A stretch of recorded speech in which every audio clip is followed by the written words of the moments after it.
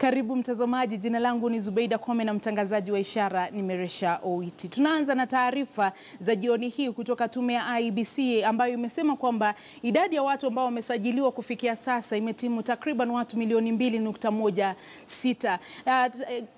Shirika hilo au matume hiyo imesema kwamba bado inatia bidii katika kuhakikisha kwamba wanawasajili watu hasa katika taasisi za elimu, wakiwa ni wanafunzi, watawasajili watu ambao pia ni wafungwa na watu ambao wanaishi katika mataifa ya ughaibuni. Tume hiyo imetangaza kwamba katika mataifa ya ughaibuni shughuli ya usajili na upigaji kura itafanyika katika mataifa ya ukanda wa Afrika Mashariki ikiwemo Kenya, Uganda, Tanzania, Rwanda na Burundi, na katika mataifa ya kusini shughuli hiyo itafanyika katika taifa la Afrika Kusini, ambako watu wanaoishi katika mataifa ya kusini mwa Afrika watasajiliwa nchini Afrika Kusini, na pia upigaji kura utafanyika katika taifa hilo. On diaspora participation, the Commission will register voters in the 4 countries which participated in 2013 elections. That is Uganda, Tanzania, Rwanda, Burundi. But in addition, the Commission has now extended this to cover South Africa, to cover the region, the SADC countries which are in the southern region. They'll be able to vote from South Africa, and that's Pretoria. Considering the logistics and constraints of time, the Commission saw it prudent and tenable to start with these countries and include South Africa, and then this will allow for progressive registration and voting by Kenyans in the rest of the world, that's the rest of the diaspora, and more countries will follow in future. Kwingineko, viongozi wa muungano wa madaktari nchini KMPDU wamefika mbele ya kamati ya seneti kuhusu afya, ambako wametilia mkazo matakwa yao wakisisitiza kwamba yanalenga kuboresha huduma za afya kwa manufaa ya mwananchi. Wameongeza kuwa muhimu kwao si kuboreshwa tu kwa mazingira ya utendakazi, bali pia ni kunyongeza ya mishahara. Na mwenyekiti wa kamati hiyo Daktari Wilfred Machage amesema wako tayari kushirikiana na wadau wote katika sekta nzima ya afya, wakiwemo madaktari, ili kuboresha huduma za afya, malipo na mazingira ya kazi. Kama serikali hamjasikia hivyo, it is sad that you mistreat doctors to that level. But since doctors have accepted to soften, and actually one part I've read in the petition they have given to the Senate is that they are not sticking to their 300% salary increment. It's written in black and white. This committee will not want to hear doctors in jail. We've had this committee. We've taken your advice as our senior colleague that it's time to compromise, and we are willing to do so. I want to mention that very clearly. Secondly, I want to state that the issues that the doctors have presented are the issues of health sector in this country. They are not issues of doctors. And occasionally, I have had to state it in a bitter way, that every single doctor in this country can have a way out. Mtazamaji, tukiwa bado katika swala la mgomo wa madaktari, tuangazie sasa ripoti ambayo imetolewa na shirika la Ipsos, ambapo 58% ya watu ambao wamehojiwa na shirika hilo kuhusu huduma za matibabu nchini wamesema sekta ya afya inastahili kuwa chini ya usimamizi wa serikali ya taifa, huku 32% pekee wakiunga mkono serikali za kaunti. Kuhusu mgomo wa madaktari unaoendelea, 33% pekee waliohojiwa ndio wanaounga mkono mgomo unaoendelea na 65% wanapinga. Licha ya hayo, 34% ya waliohojiwa wamesema wameathiriwa na mgomo unaoendelea, ikilinganishwa na 31% ambao wanasema hawajaathiriwa. 53% nao wamesema wanawajua watu ambao wameshindwa kupokea huduma za matibabu kutokana na mgomo unaoendelea. 72% kati yao ni kutoka eneo la Magharibi, 63% kutoka eneo la Nyanza na 39% kutoka eneo la Kaskazini Mashariki. Eneo la Nyanza ndilo linalounga mkono zaidi mgomo huo kwa 47%, waliohojiwa wakisema unastahili kuendelea hadi matakwa ya madaktari yatimizwe. 20% pekee ya wenyeji wa eneo la Kati ndio wanaounga mkono mgomo wa madaktari unaoendelea.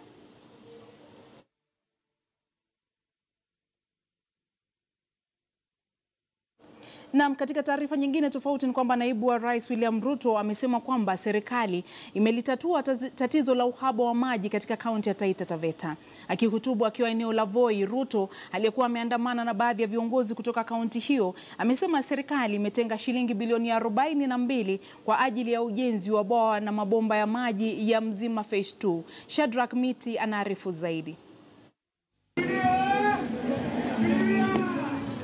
Naibu wa rais William Ruto ameendeleza ngoma ya Jubilee katika ukanda wa Pwani, na baada ya kuwa katika kaunti za Kwale na Mombasa, alitoa katika kaunti ya Taita Taveta.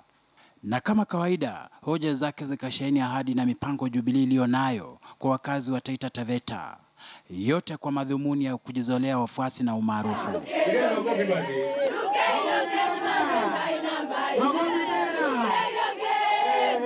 Kutokana na hali kwamba huu ni msimu wa siasa, naibu wa rais alikuwa mwepesi kuangazia ukame na ukosefu wa maji kwa kutangaza mpango wa serikali kujenga bwawa na mabomba ya maji ya Mzima Phase 2. Kandarasi ya kujenga pipeline ya Mzima 2 pamoja na damu ya Mzima 2 ya shilingi bilioni 42. Tayari we have awarded that contract. Maji yanatoka Mzima lakini yananywa Mombasa, yanaosha magari Mombasa. Twaomba hivi, maji hayo tusingoje Mzima tu, manake Mzima tu tumeambiwa imekuwa ni nyimbo. Ziara yake Ruto inafanyika wakati ukame na njaa vinazidi kuwazonga wakazi wa Taita Taveta, huku mifugo wakifariki nao binadamu wakiyakodolea macho uwezekano kufariki kutokana na njaa na ukosefu wa maji. Mimi vile nimefika hapa kwa sababu tulikubaliana. Jubilee imekuwa ikitumia mbinu za kuzindua miradi, kutoa ahadi na kisha hivi punde kabisa suala la vita dhidi ya mihadarati ili kujizolea umaarufu na ushawishi katika eneo la Pwani ambalo kwa kiwango kikubwa ni ngome upinzani. Sina chama kwa sasa, lakini kufikia tarehe 15 si ndio kuandikishaji kura unakwisha. Ikifika siku hiyo, basi mimi naangalia baina ya Jubilee na NASA wenye kuandikisha watu wengi ni nani. We are not engaged in guesswork. We know what we are doing. Tunaelewana watu wa Taita Taveta. Na ndio sababu mimi nawaeleza tunataka tukubaliane na nyinyi ya kwamba haya ndiyo mambo mnataka yasuluhishwe na tufanye kazi hiyo kwa pamoja, and we will not let you down. Kadhalika Ruto alitoa hati miliki za mashamba kwa wakazi wa Taita Taveta. Shadrack Miti, KTN News. Gavana wa Mombasa Hassan Ali Joho hatimaye amejitokeza kujibu madai ya kuhusishwa na ulanguzi wa dawa za kulevya. Joho amekana kwa kinywa kipana kuhusika na biashara hiyo, akilaumu serikali ya Jubilee kwa kuingiza siasa katika vita dhidi ya ulanguzi wa dawa za kulevya. Gavana Joho sasa amevitaka vyombo vya upelelezi kutoa ushahidi dhidi yake, ama sivyo wasite kumchafulia jina. Joho alikuwa akihutubu akiwa afisini mwake mjini Mombasa.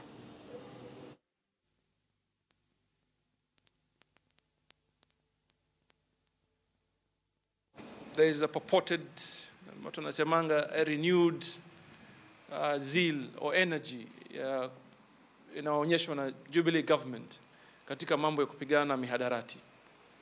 Sasa mimi nataka niseme hivi.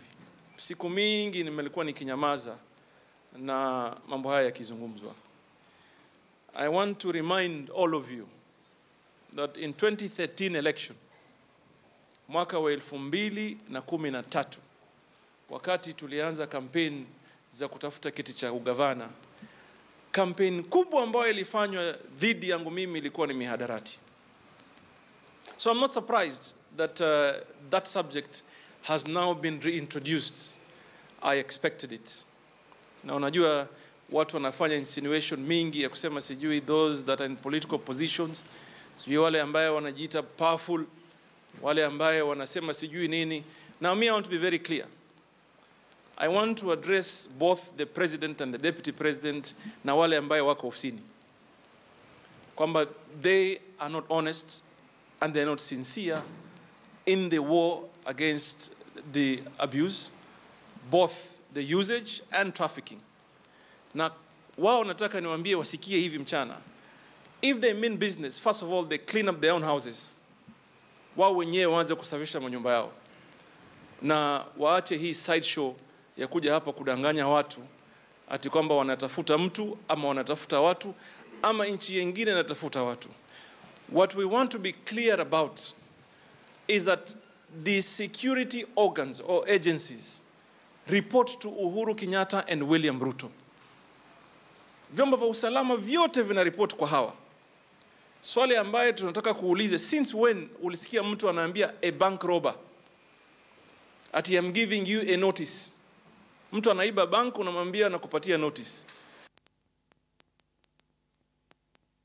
Zaidi ya vitambulisho 2000 vinaripotiwa kuzuiliwa katika maeneo mbalimbali katika kaunti ya Pokot. Kisa ni kuitishwa fedha na hivyo kuwanyima fursa ya kujiandikisha kuwa wapiga kura na hata kushindwa kufanya biashara zao nyinginezo. Katibu wa afisi ya chama cha Jubilee katika kaunti hiyo alishirikiana na machifu wa eneo hilo kuwahamasisha na kubaini kuwa vitambulisho vingi vimezuiliwa hospitalini kutokana na wenyewe kushindwa kulipa bili za hospitali. Katibu huyo alielezea wasiwasi wake kuwa wengi wa wakazi wa Kapenguria, Chepareria, Sebit pamoja na maeneo mengine wataachwa nje ya shughuli hii ya kidemokrasia kufuatia ukosefu wa vitambulisho. Akina mama ndio waliokuwa wengi kuathirika kutokana na mikopo inayotolewa na wakopeshaji wadogo ambao mara nyingi hushikilia vitambulisho kama dhamana.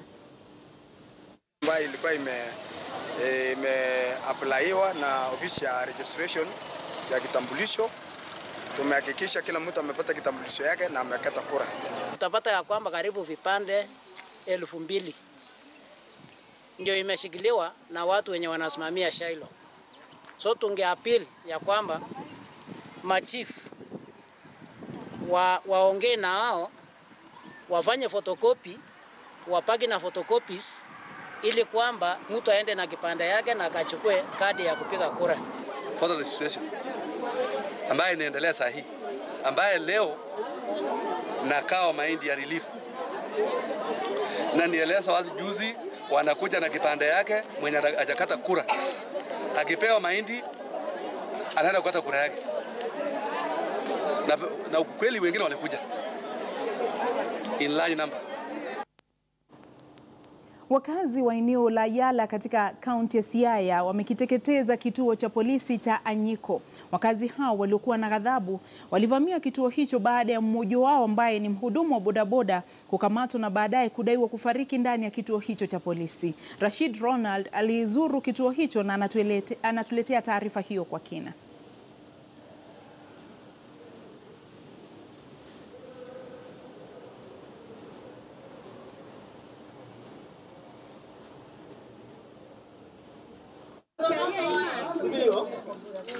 Kituo cha polisi cha Anyiko katika kaunti ya Siaya kwa wakati huu kiko chini ya mikono ya raia. Jamaa walivamia kituo hiki jana jioni na kukiteketeza moto.